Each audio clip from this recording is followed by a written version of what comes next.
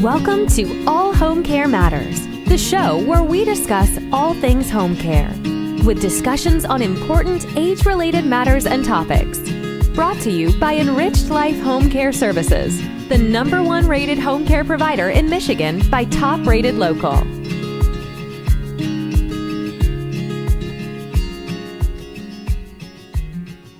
Hello, and welcome back to All Home Care Matters. If this is your first time visiting us here at the show, we want to say thank you for taking time out to be with us today. We appreciate how valuable everyone's time is, and that's why we try to make each episode here at All Home Care Matters something that hopefully matters to you. Today, we have a very special story and guest that we will be sharing with you. Our guest, Vicki MacGregor, will be discussing Williams syndrome and her son, Stephen.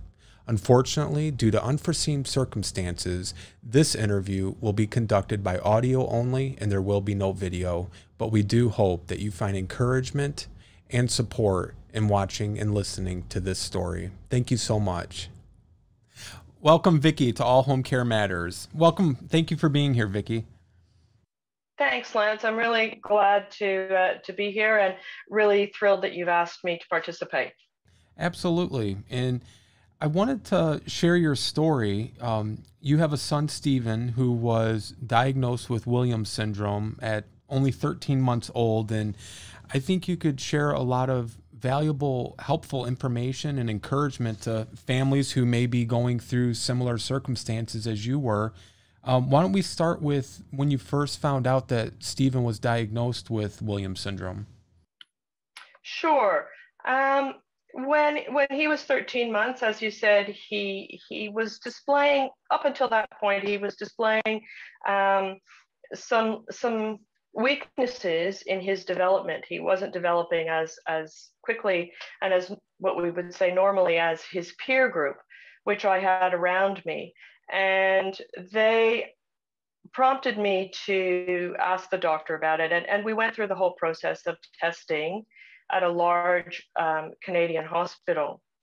They were very quick to diagnose him with Williams syndrome, probably within an hour. And with that diagnosis, being the times that it was in the 1980s, I didn't have free access to information. So my initial reaction was one of disbelief, fear, and inability to find information about Williams syndrome. The doctor that we had at the time was a lovely woman, and she sent me literally a cardboard box of Xerox copies of medical documents on Williams syndrome. It's a bit overwhelming, and as a young first mom, almost incomprehensible. I was pouring through all this information about my son, what he, unfortunately, the way they display this information and relay it to you, they're telling you what your child will not do in more cases than not. So, he will not do this, he will not do that. It'll take too long for this to happen and for that to happen. So, Vicki, just to jump in real quick, as a new mother, I cannot imagine, even as a new father, how it must have been devastating to sit there and, be told everything your child won't be able to do. Did they ever give you any sort of supportive encouragement, saying things that possibly they could achieve and accomplish, or was it all just what they aren't able to do? It was all very negative. It was all negative. And I think that's what drove me to put the diagnosis of Williams syndrome aside and then focus on him, Stephen the child, not Stephen the child with Williams syndrome. And it was kind of like you had to have a mind shift that, yes, I'm very recognizing what Williams syndrome is and what the medical problems could be, but that wasn't the focus. The focus still was on the child, his experience, and giving him all the experiences so he'd find his way. And we were finding our way with him. So I literally put that Williams syndrome away. Just quickly, I will mention that at the very beginning, I did source out groups of parents with children with Williams syndrome, thinking that that was going to be something that was going to work for me to be part of that community. I don't mean to diminish people that find comfort and companionship in groups like that, but I found that even more confronting. We went to one meeting and walked into this room full of parents, and all their children looked like mine. And these parents also felt quite comfortable coming up to my child and hugging my child, and as if they knew my child, which they didn't. They recognized him, but and it may just be me, but I came away from that thinking, well, would you have a group for children with blonde hair or children who all wore glasses or something like that? And it just wasn't for us. I wanted Stephen to be exposed to life, not life with Williams syndrome. So that's what I did. Those early years, and when I say early years, Lance, I mean before he started school, and take into mind that Stephen didn't actually walk on his own till he was 3. Children with Williams syndrome, and my child with Williams syndrome, has gross motor issues and fine motor issues. So walking was a struggle. And I can tell you a quick story of the first day he walked, if you'd like. Yeah, please do. Stephen did walk holding on to furniture, as children do. They creep along and hold on to a table and then transfer their hands to another table as they walk around the house. Well, Stephen did that till he was 3. But he used to wear this little top. I think if you can think of a Star Trek top where they had that little logo on the front of their shirt. Well, where that logo was on Stephen's shirt was a little silver ring. And this particular day, he was wearing that top and he was holding that silver ring. And he let go and walked across the room. Wow. So there was a sense of security holding that ring on his shirt. Well, I can tell you he wore that shirt a lot for the next week or so as he toddled around the house. So those early years were probably the easier years, in that we knew what he had, knowing what they had. When you don't know, you know there's something wrong with your child, or something not quite right with your child. Once you know what it is, it of course is easier. You know what you're dealing with. Right.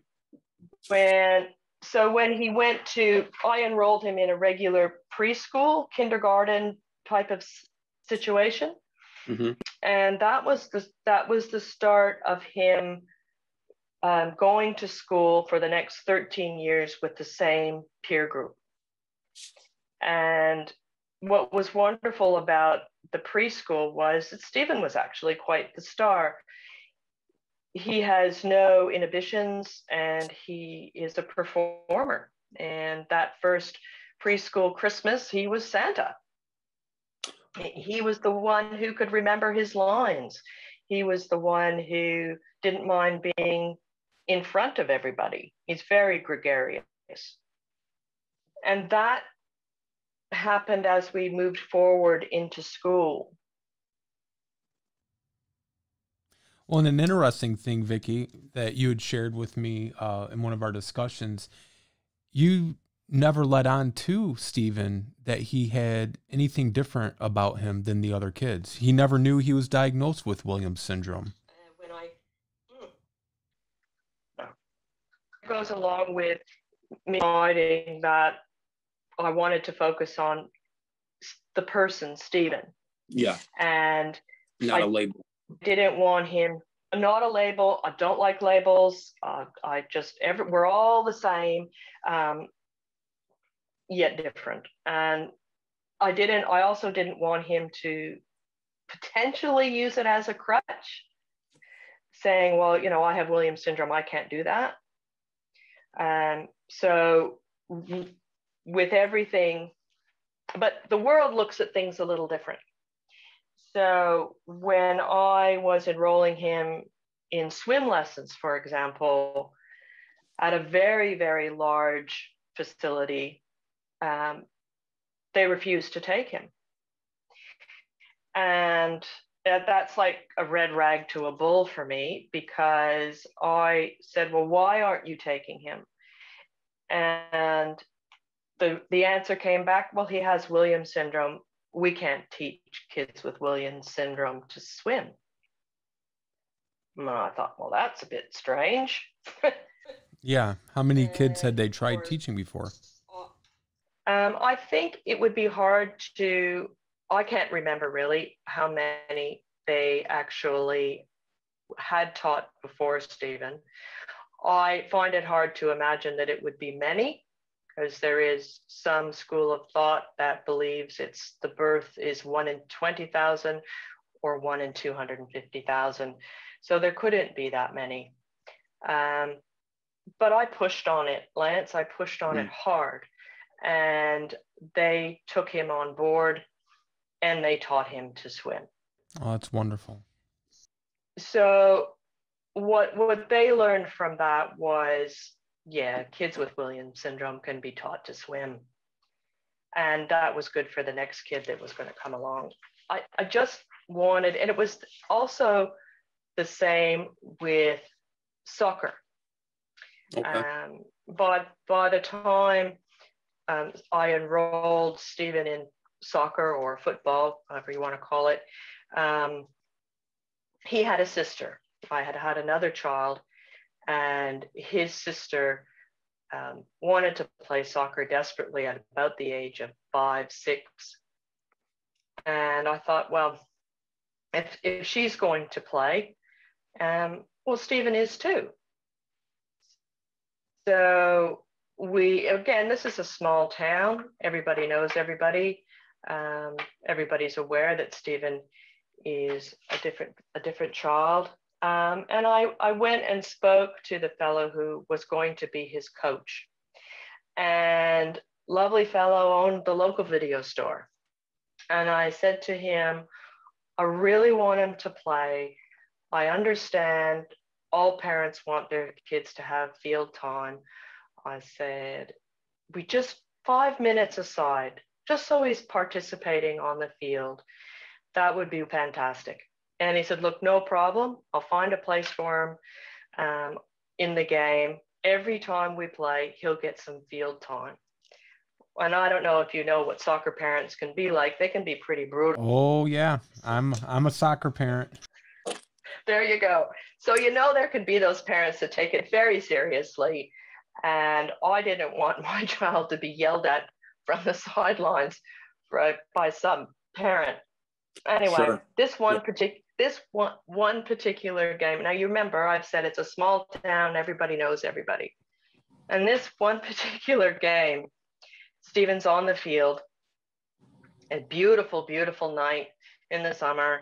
All the parents in the stands. There was probably 50, 60 parents in the stands. And everybody's into the game. And Stephen's on the field and he's watching a bug. He's 8, 9, 10, something like that. And he is not paying any attention to the game at all. And he's watching a bug and the ball's coming straight for him. And every parent in the stand is going, kick the ball, kick the ball. And Stephen looks up and he nails that ball. He absolutely nails that ball.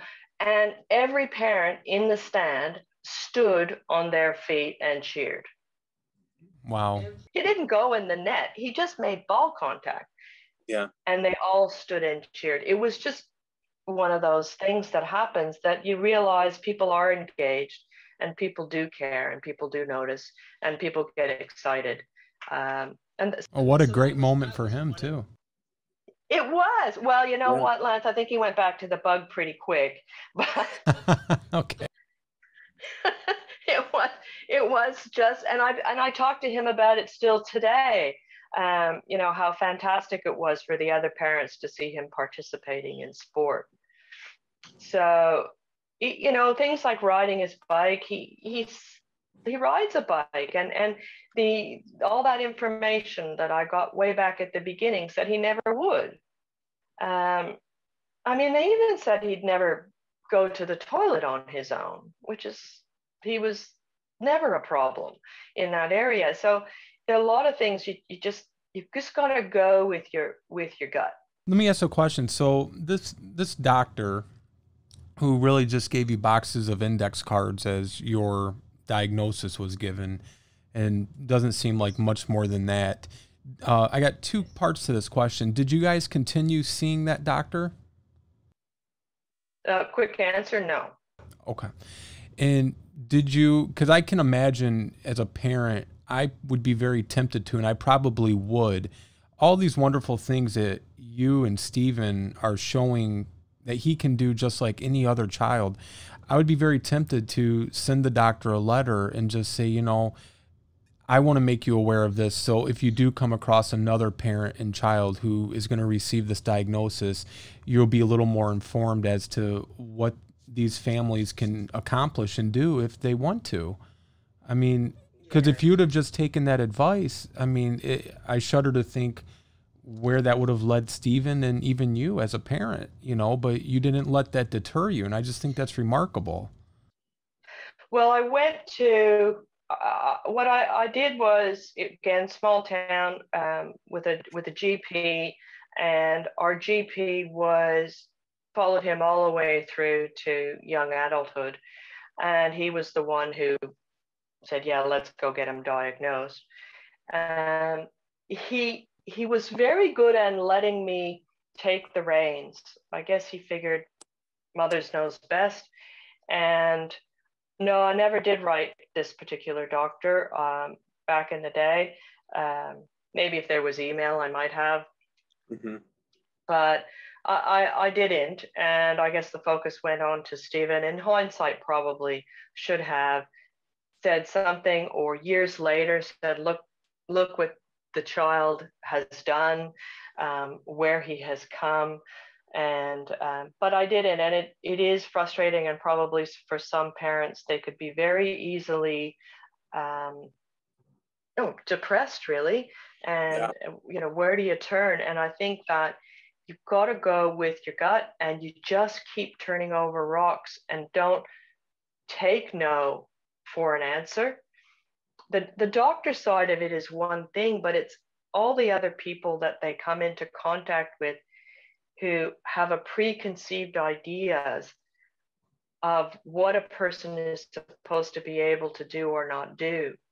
And I'd like to tell you a story about high school and the high school band orchestra. Yeah, please. I was actually going to ask you how it was for him when he was starting school. Primary school, Lance, was really quite good, in that one classroom, one teacher, and he had what's called an IEP, an individual education plan. His schooling was just a little bit different than everybody else. Stephen is reading beautiful. He speaks English and French. His handwriting, of course, he has insult to injury. Not only does he have a small motor skill issues, he's also left-handed. So he has quite this chicken scrawl of handwriting, but he can do it. His spelling is amazing. So that those years were really quite easy, because when you have, Stephen has reasoning skill problems. So with one classroom, the world is very small and moves in a very small bubble. As soon as he got to high school, Well, that's many classrooms, moving between classes, a lot of distractions along the way, and a lot of people that didn't know him. So in high school, I suspect, well, I know, but I didn't find out it until later. There was a bit of bullying that went on in high school. Kids get bullied. Yes, I was bullied. But I think for Stephen, because of his nature, some of it did roll off his back. But the most interesting thing that came out of high school was Stephen has a natural talent for music. He has perfect pitch. He can listen to something on the radio as movie theme and play it on a recorder. Is that part of Williams syndrome or the fact that his father is a musician? Don't know. I go with the father is the musician. Okay. So when he entered school, this particular school had a award-winning high school band, marching band, concert band, jazz band. And I just wanted Stephen to be a part of the music program.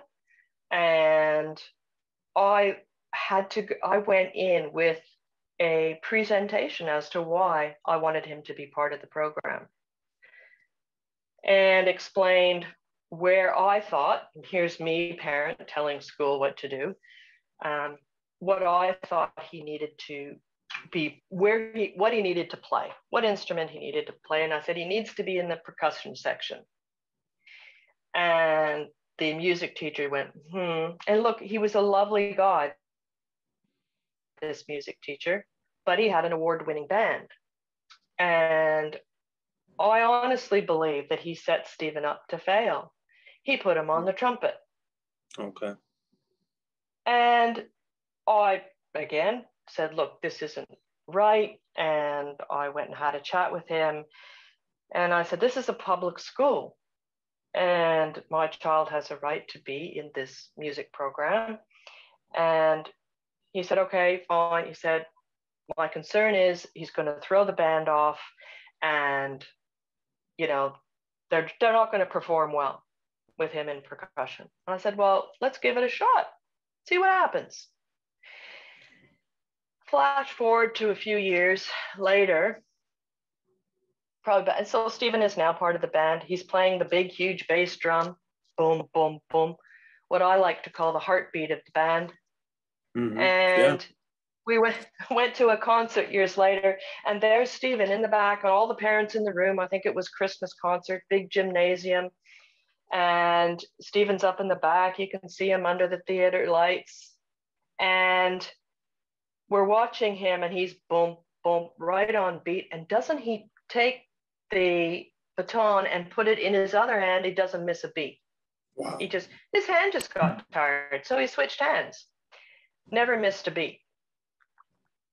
When he graduated from high school, 5 years after high school and 5 years in the band, it was the big graduation ceremony with the caps and gowns and everything. And it was beautiful. It was outside. It was a lovely June evening. And they're giving out awards. And awards, the chemistry award, the history award, all these kids are getting all these awards. And I'll just call the music teacher Mr. D. Mr. D gets up on the stage and he has the award in his hand, and he starts to speak and starts to talk about the music program and how it's a wonderful part of the band, part of the school, and that because of one particular student who was graduating that year, he learned more about music from this student than he learned from anybody else in his teaching career. And that year, the award was going to my son, Stephen. Wow, that is just phenomenal. Did you have any idea, Vicki? I had no idea. As he was starting to speak, I was thinking, is he talking about Stephen? And I thought, he sounds like he's talking to Stephen, at which point, of course, I start to cry a little bit, and people are turning around and looking at me because they know that he's talking about Stephen. Yeah. And the words that he used, were he got educated. He didn't see the potential. He was being exclusive and not opening up the band to somebody who potentially was going to add something to the band. And as he said, all the other kids in the band benefited from Stephen being there. So that was one of those moments where you go, yeah, okay, yeah, I think maybe I've done the right thing. Absolutely. And you have to remember, at this point, Stephen still doesn't know he has Williams syndrome. Vicki, real quick, with Stephen's sister, how far apart are they in age? They're 4 years apart. Okay. Were they ever in high school at the same time when Stephen was a They senior? were. Okay. Yeah. Now, was she aware? Yeah. She wasn't aware of the Williams syndrome, but she was definitely aware that her brother was following a different education path. He didn't have to do some of the work that she was doing.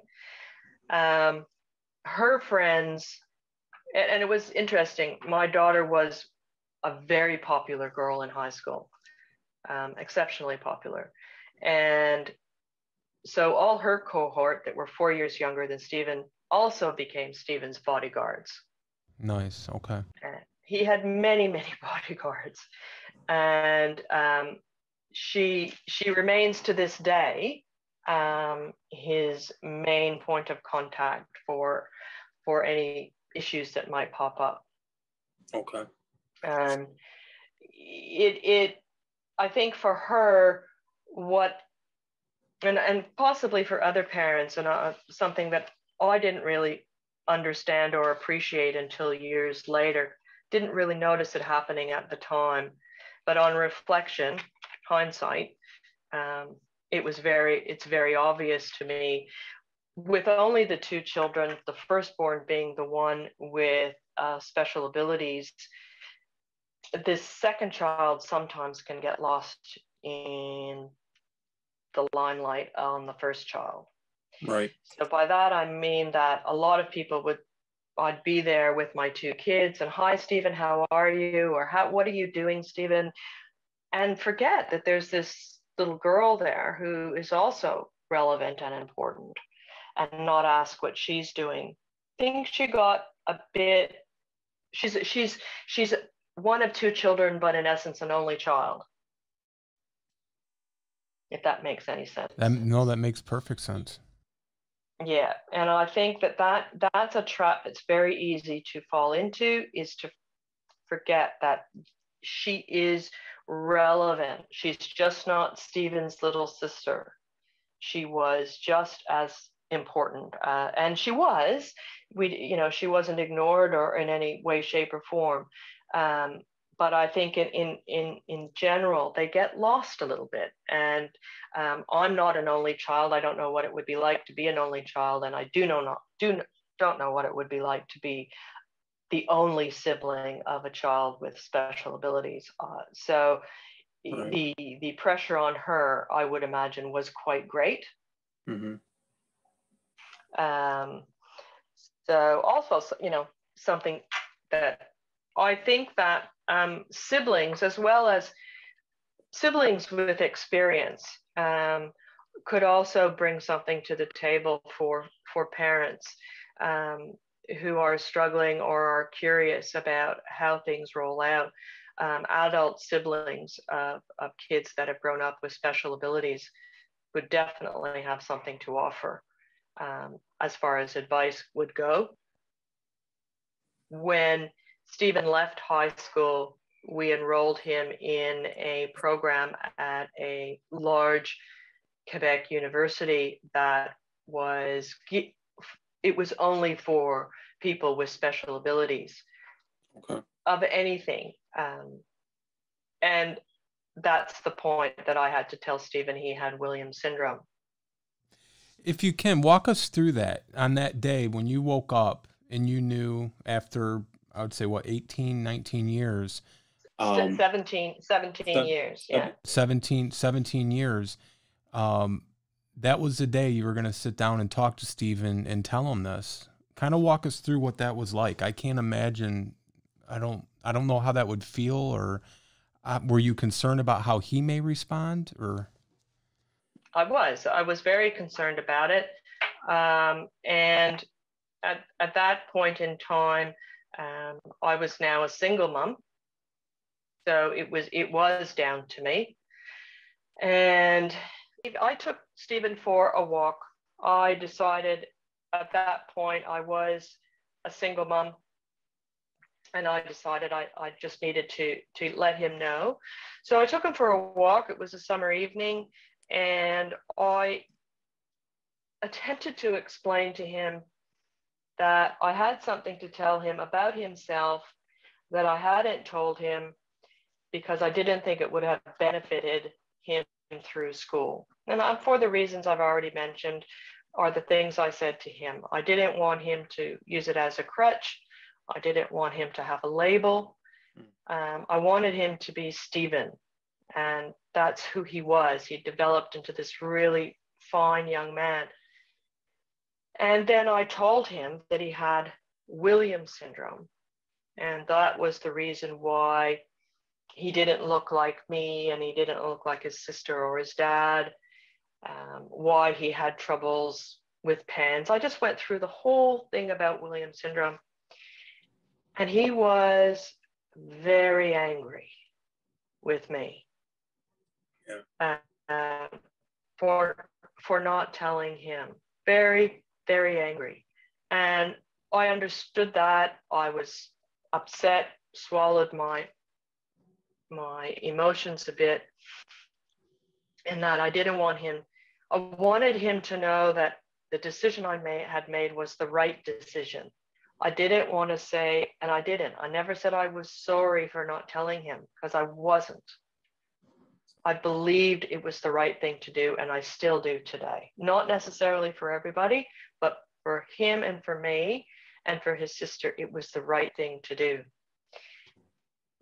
It didn't take long, though, for him to going to this particular program that he was going into. He was going to see that everybody there was different and had struggles and abilities in different ways. And I didn't want him to question, what am I doing here?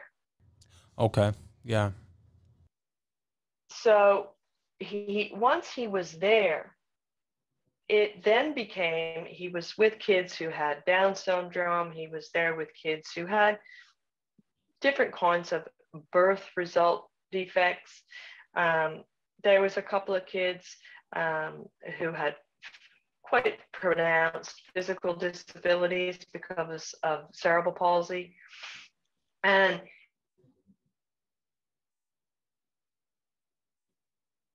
at that point, he had Williams talk about that and say, well, I have Williams syndrome. And now we're in the internet age, and he looked it up. And he started to do his own research into Williams syndrome. And as a young adult, now he owned it. It's not something I gave to him. He actually now owned it. He was at a place intellectually and emotionally that he could actually understand it and take it in. What kind of responses did you get to him once he went and did his own investigating and researching about Williams syndrome? Did he come back and say, oh, well, now that makes sense about maybe something that happened to him? Or did it make more sense to him once he understood it? He definitely connected the dots. What the information that he was reading, and there are many Williams syndrome sites and many Williams syndrome groups across North America. They are here in Australia as well. Just prompted another little thing I wanted to tell you. He found, I think, some comfort and almost like a team type of thing in that this is where I fit. Now that I'm not in school anymore and not playing in the sandbox and all these things with other little kids, I'm an adult and this is mine. this is who I am, and this is why I am who I am. He doesn't talk about it as much anymore.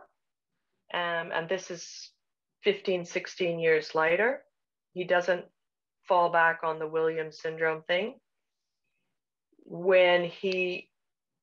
There was a moment when he moved out of home and into a facility that was a house with other kids with special abilities. And he met a girl. What he said to me on the phone was, his mom, I met somebody that looks just like me. And he's friends with her today. Her name's Wendy. She has Williams syndrome. She's married, and they're still close today. Wonderful. It is. It's a wonderful story. Her and her husband are the sweetest kids. And they live independently, and they have a dog and everything. Her parents were a bit like me in that it wasn't about the Williams syndrome. It was about the person.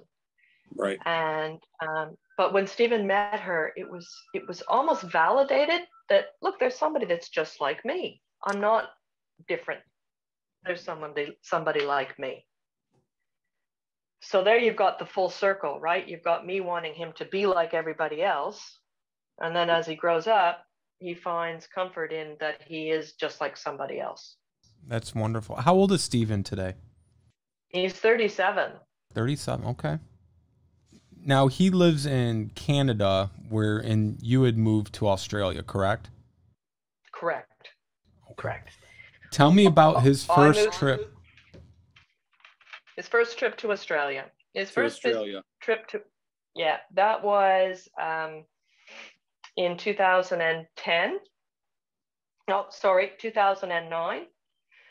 And I booked him a flight with major Canadian airline through Vancouver onto Sydney. And then I flew from my home in Queensland down to Sydney. I am sure that this airline had my photo in their file because I spoke to them so many times about Stephen. Well, it was his first trip by himself, right? It was his first trip by himself. They were wonderful. The airline were wonderful. He was an adult, and so he didn't qualify for any kind of special care, but they cared for him anyway. He got the tag around his neck and everything. And it is a long flight from Vancouver to Sydney. It's over 13 hours. I think it's 14 and a half hours. Yeah. And Stephen is a talker. I wonder where he gets it from, but Stephen is a talker. And he will talk to anyone. And that is one of the things that's a bit scary with Williams syndrome, is they talk to anyone and everyone. So my concern was that the poor people that were going to be sitting next to him for 14 hours were going to get an earful the whole entire way. And I flew down to Sydney to get him, and I'm waiting for him to come out. I don't know if you've ever seen the opening scene of that movie, Love Actually, where all these people are running through the airport and hugging and kissing. Oh, yeah. I was not going to be one of those people. Oh, I'm not doing that. I'm not going to lose it. No way. I'm going to be cool. Of course, as soon as I see him coming through, I'm under the ropes. I'm barreling down where you're not supposed to go and hugging him, and tears, the whole thing. Drying myself off. We're starting to walk away through the airport. And I haven't seen him for over a year, and I'm just relieved that he's in one piece. And this woman comes up behind me and taps me on the shoulder. And she said, "Are you Vicki?" I went, "Oh no, what did he do?" What did he do? And I said, "Yes, I am." And she said, "I just wanted you to know, my husband and I were sitting next to your son from Vancouver." And again, in my head, I'm thinking, oh no, here it comes. She said, you have such a beautiful son. It was an absolute pleasure to be sitting next to him for that journey. Oh, that's wonderful. Yeah, and it was one of those little moments, and for Stephen too. But I was so proud. I was so proud of him. Um, one, that he arrived safe and sound, and two, that these people enjoyed my son. Yeah. And that was his first trip. The second trip, he flew right into Brisbane. It was a breeze. He was a veteran. He knew about flying and what to expect. And that one was a breeze. And he's also flew to Europe one year when we were over there for a few months. And the flight from Montreal to Paris it's nothing. It's only 8 hours. And he was supposed to get care, someone to take him from the plane out into immigration. Well, somehow that didn't happen. And I was waiting and waiting and waiting. Everybody from his plane had already come out, and no Stephen. And I'm really starting to worry now. And lo and behold, out he comes. He's got his backpack over. He's dragging his coat. He's looking exhausted. And I said, "What happened?" And he said, "Oh, I don't know, but the person wasn't there." He said, "But I made it through, Mom. I just read the signs and asked a few people. Remember that he speaks French." And out he came, all on his own, with no assistance at all. He looked a bit shattered and a bit tired. Oh, anybody, yeah. Yeah, but he was perfectly fine. Having said that, I wasn't happy. That's what the airline was supposed to do, large Canadian airline. And I got on the phone with them, and didn't they give him a free trip to Toronto? Okay. So, for their little mess up. But look, he's brilliant. He is able to work within the services that are available. He has learned, and this was really important too. When I talk about, I wanted him not to know who he was. I wanted him to be Stephen. Right. It was important that so important that he be independent and able to ask for help, know where to go for help, who to trust, who not to trust, to gauge the good and the bad. And the only way that he's going to know that is if he does it on his own. Right. And with support from both his parents, his sister, the services around him, he's got to know that I'm not always going to be around. And I can pull a few strings here and there when need be, but I need him to make those decisions for himself. You know, a lot of the conversations we have now are about, what do you think you should do? What is the right thing to do? How do you feel about that situation? Are you uncomfortable? Or who do you think you can talk to about it? And he's able now to go and source those services that are available to him.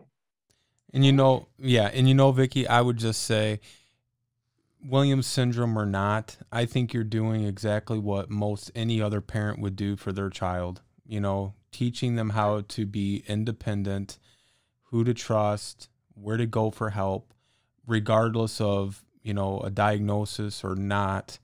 We all want our kids to have that. And I just want to say, you know, Stephen I've never met him, but I know him through you. He's a remarkable young man. I mean, he speaks more languages than most people do. He's been to more countries than most people have. I mean, you know, what a tremendous, tremendous young man. I mean, even going all the way back to, you know, you talking to that, you know, soccer coach, you know, and, you know, Stephen kicked the ball right and made good contact. I mean, just a remarkable, remarkable life he's living. And I think you're to be commended, but he's also to be commended for achieving what he's done. Is just remarkable. So many people would, like you said early on, so many people would have used that diagnosis as a crutch just to get by, you know. And I've often in my head, we've talked about this before, I've gone back and forth now being a parent, but then also having, we're all a child at some point. What would I have done if I was a child and my parents kept that diagnosis from me? And what would I have done if one of my children had been given a diagnosis? And, you know, I think I would have done the same exact thing. You know, you don't want, labels are powerful on some people where, you know, once you label somebody, they stick with that label, you know, and it kind of can prevent them from achieving and doing to their greatest potential, you know? I mean, even going back to that original doctor who says he, you know, it was all the things they can't do versus the things that he could potentially do, you know. And if you would have stuck with that, you know, would Stephen speak multiple languages? Would Stephen have played soccer? Would he have, you know, played and won the award for band? I mean, all of these remarkable things that most people who don't have any diagnosis won't ever be able to say. And look at what he's done. I just think it's tremendous. It is. And I agree 100%. And I know that, you know, parenting is a very individual thing. But you're right. We all want the best for our kids. When he came here the second time in 2017, he was here for my birthday. He gave the most beautiful speech at the table. There was 25 of us. But the other thing he did was he jumped out of an airplane. Oh my. And now I was going to do it with him. I did it in 2013. And I didn't do it because I had had a surgery that my surgeon said, no, you're not jumping out of an airplane. So my partner went with him. And there was this moment we said to him, right up until you get into the plane, you can say no. Once you're in the plane, the only way out of the plane is through the rear door. But he was, when he landed and he landed on his feet, the look of joy on his face, because that's what people do. People take risk and people take chances, and he leapt out of an airplane, and I take that as sort of the peak of what you can do no matter who you are. Yes. And he takes risks, Stephen. He didn't jump without a parachute and another person strapped to him. You take risks with knowing what they are, and he was so proud of himself. You walk on cloud 9 when you leave an airplane, and it was a wonderful experience for him. And after he said that, he said, "Mom, I can do anything now. I can do anything." Yeah, that was brilliant. That is remarkable. Absolutely. Vicki, just a couple things before we go here. First, I just want to offer a heartfelt thank you for, you know, sharing you and Stephen's story. I know sometimes, you know, some of these stories about our families and things we've gone through can be very difficult to share. And I just know that there are families that will get a lot of inspiration and encouragement from you sharing Stephen's story. So I do appreciate that. And I also want to just touch on something I thought was really a great idea. Our friend Barbara, I think, had shared this, and then I had read your article at Victoria's Press about it. And we'll have links to your blog and things in the show notes and on our website. But you and Stephen play a game where you have your pictures through Ponga, which Ponga is a fascinating platform for families with photos or historical images. And you guys play a game. Why don't you describe the game that you guys play using Ponga? Yeah, we play this little game, comments in Ponga. So with Ponga, it's facial recognition software in photographs, and I've created this album for Stephen of his photographs.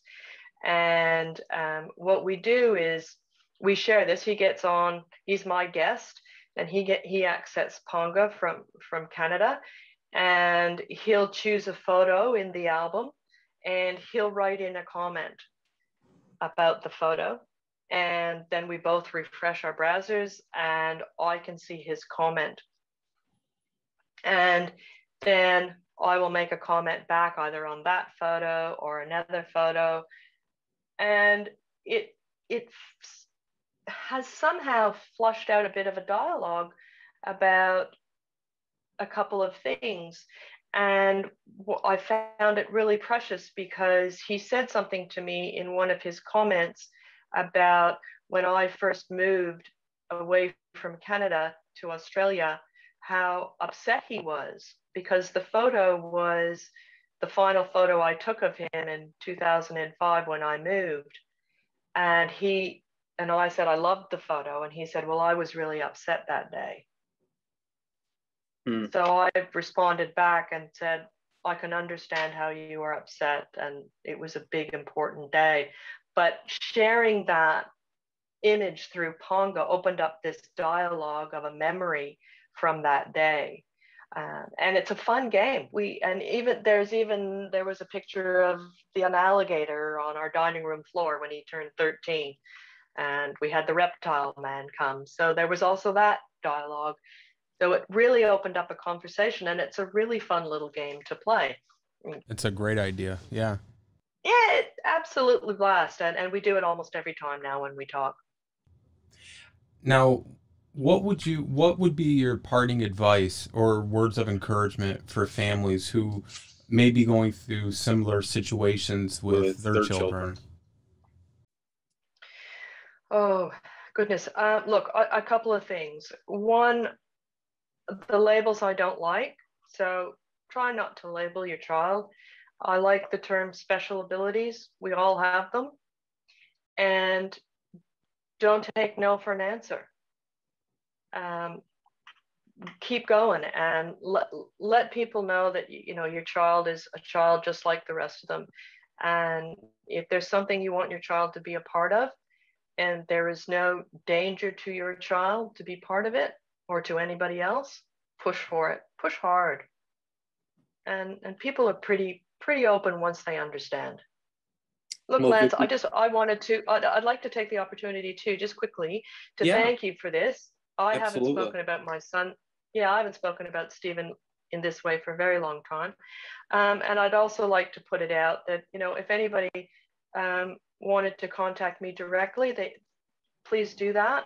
If they want to get the details from you, that would be fine. Okay. I'm happy to talk to anybody or email at any time. Okay. Well, we'll include your website in the show notes, and I'll also make sure that they put your email address in there. Vicki, it's our pleasure. I told you this, I felt like was such an important topic and discussion to have, because I know, as I'm sure you can understand, there are probably a lot of families out there who are just starting to go through this and they're not sure what to do or how to approach it. And I just think you and Stephen are such an inspiration. I just cannot say how remarkable I find both of you. And it's been a true honor and privilege of ours to be able to sit down and talk with you today about it. Oh, thanks so much, Lance. I really appreciate it. That's been wonderful. Thank you for joining us today at All Home Care Matters. All Home Care Matters is here for you and to help families as they navigate these long-term care issues. We also want to give a special thank you to Vicki again for sharing her story of Stephen and Williams syndrome.